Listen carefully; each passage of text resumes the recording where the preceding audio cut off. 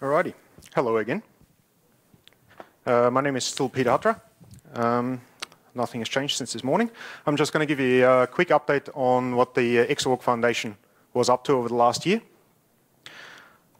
So first of all, X.Org Foundation is the foundation behind X.Org, non-profit 501c3 in the US. We've got a board of directors, 8 people strong. As you can see here, the list with the various associations of employers. I'm the secretary of the board, and Stuart is the treasurer, wherever Stuart sits at the moment. There he is. At this point, if you did... Oh yeah, true. Right, so Stuart is in the official position of Oracle. Clearly I was out of coffee on that. At this point, so Stuart is both the Oracle and the treasurer. And so if you have any bills that you need to submit, please give the receipts to Stuart over the course of the conference. That way he can give you a check or whatever antiquated. You're referring to people who are being sponsored for the Correct.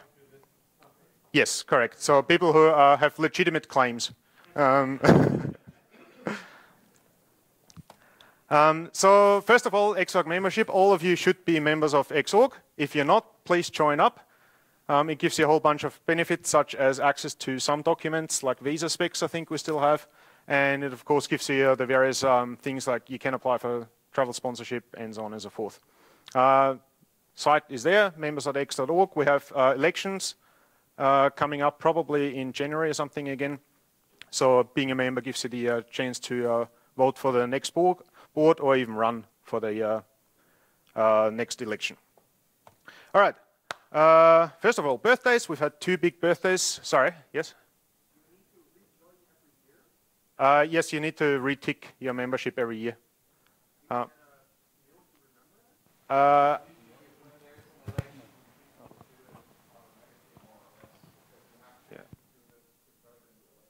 Yeah, just to repeat for the video, usually when the election emails go out, people go, when they log in for the election, then you have to rejoin in anyway.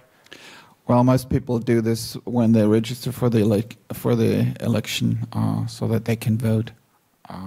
This is you need to be a member in order to vote for the election, so people usually do it then.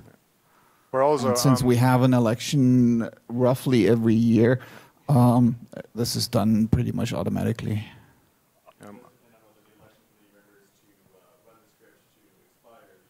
Yeah. Okay, so right. Yeah, so the I think currently we have about 80 something members, which means that we've had 84 people I think register for the conference. So the 4 of you who are not members, please join up. Anyway, so birthdays. We've had 2 birthdays this year. The X Window system itself has reached its 30th birthday on the 19th of June, and the X.Org Foundation itself has had the 10 birthdays on the 22nd of January. So X.Org Foundation itself is quite old already by now.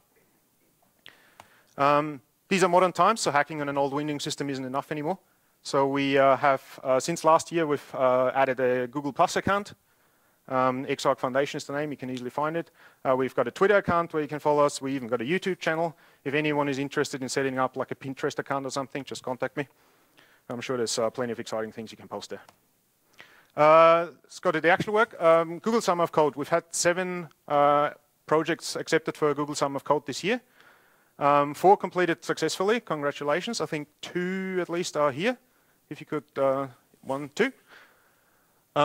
Projects are listed here with the mentors in brackets. 3 students did not complete. 2 of them disappeared. And one of them was just unable to stick to the milestones, so we had to fail them. So, but still, 4 out of 7 is not too bad a result. We had 2 projects for the Endless Vacation of Code. So first of all, Endless Vacation of Code is X.Org's equivalent to Google Summer of Code. With the big difference is you can pretty much start at any point in time. It still has more or less the same time schedule, so 2.5 months or whatever it is. But as opposed to Summer of Code that runs every year at exactly the same time, you can start, say, in December or whenever you come up, which is quite a benefit for people, especially in the Southern Hemisphere, for example. Yeah, and also Google Summer of Google Summer of Code is obviously paid by Google. Endless Vacation of Code is paid by the X.Org Foundation. So we've had 2 projects this year. One successful one by Roy, who is just gave the talk before. One student we had to fail because he was unfortunately unable to stick to the milestones. So we had 1 out of 2. I think 2 projects is probably the highest number of EVOC projects we've ever had in 1 year. I think in recent years we just had 1 or none. So unfortunately EVOC is not particularly well documented. We try to push people to it, but it's a couple of lessons we've learned, I think, from the EVOC this year. Generally our rule set at the moment is it's like XOC, except for we pay for it. Turns out that saying like XOC is a bit too generic, and it works great when everything works great, but it doesn't work that great when things don't go so well. So right now, one of the things we just need to improve is it's a bit unclear at the moment how we handle EVOC applications. So they get sent to the board list, but then we need to figure out, okay, who actually commits to answering them, accepting them, and so on and so forth. We need to deal with stricter deadlines. Right now, we're fairly lenient in how to handle it, which is great. When everything works out well, it doesn't matter. But when things fail, suddenly being too lenient can actually bite you in the ass. So sometimes just being flexible is actually painful because it's really hard to justify afterwards why were you lenient with that person and they succeeded, and why weren't you lenient with those and they failed? Is that acceptable? So one of the things you get from that is just real and perceived bias, and that's just one thing we just need to really work out and avoid. We need better communication requirements with the board, so we need something where at least either the mentor or the student just regularly updates the board as well, so we kind of know what is happening. At the moment, like for the last 2 projects, it was pretty much us just pinging the mentors all the time. And one of the problems that we just generally have to fix as a project is that the base requirements to actually hack on any X.Org project are really, really high. Especially for something that is limited to a 2.5 month time frame. You need to pretty much have to have a running start when you join a project. But in order to get to that point, you have to be quite well versed in how to build, how to submit patches, how to work. So there's a lot of work that needs to be done before you can even apply for it. Which is, on one hand, is good. It's good for us because that way the people who sign up for EVOC or get granted EVOC project, we know we're going to get something out of them. It's not a good way to get new committers. Yeah, so the summary of EVOC handling is just we just need to have, I think, more and better defined rules on our wiki that we can point people to. Travel sponsorship. We've approved 7 travel sponsorship this year. 1 for Jake, for LWN. We've had in the past excellent coverage of XDCs. We have 3 XOC/EVOC students who got travel sponsorship. Our general rule is that if you complete XOC or EVOC successfully, you can apply for travel sponsorship. And we've got 3 others, Alex, David, and Jamie. All of you up there, please get the receipts to Stuart. We have, whoops, that slide is a bit. We have signed up this year. We have signed up to the outreach program for women, which is sort of like, as a summary, it's sort of like XOC for people who identify as women. The rules are a bit more complex than that because the whole topic is a bit more complex, but that's the rough summary. We have signed up for 1 paid participant in round number 9, which goes from December to March, if I'm correct here. So great for people in the Southern Hemisphere. That's like right over the summer break. Information is on that wiki page up there. We need more projects. We need more mentors. If you do have a project that is interesting, if you do want to mentor, please add yourself to the list there. So far, I think we've got 2 applicants that are sort of in the progress of checking out what they can do, if it's worth doing. But any more is better, of course. And we do have the money that, if need be, we can increase the number of participants by some amount. Oh, sorry, yeah. The application period ends on the 20th or 22nd of October. I just looked it up before and I can't remember. So 20th or 22nd. Sorry. Okay, so 22nd, as it says on the door. I must have walked past it a few times. Yeah, so if you have any projects in mind, put it on the wiki page. And yeah, just be a mentor.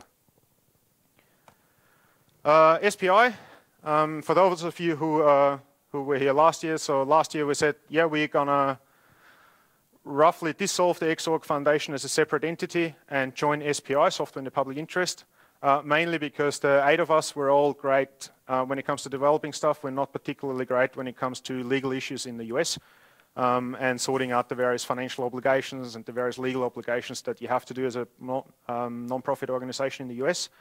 I guess 4 or something of us not actually being US citizens doesn't help either. So last year we decided, yes, we're going to join SPI. We've done some progress in that manner. We've rewritten some of the bylaws or changed the bylaws so that it should be compatible now. But in the end, we're still in that idling period of we need SPI to sign off on it, some contact issues that's just been stalling and so on and so forth.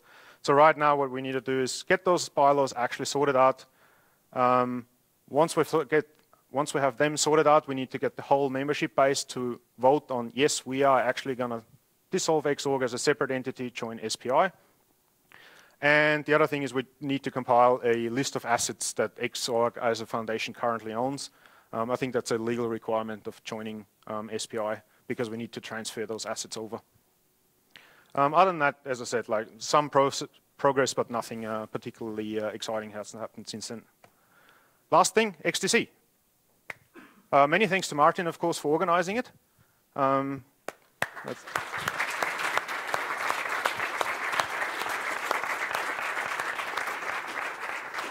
Yeah, he's done it pretty much all on his own, as far as I can tell. So, and yeah, so far it's been excellent, first day. Yeah.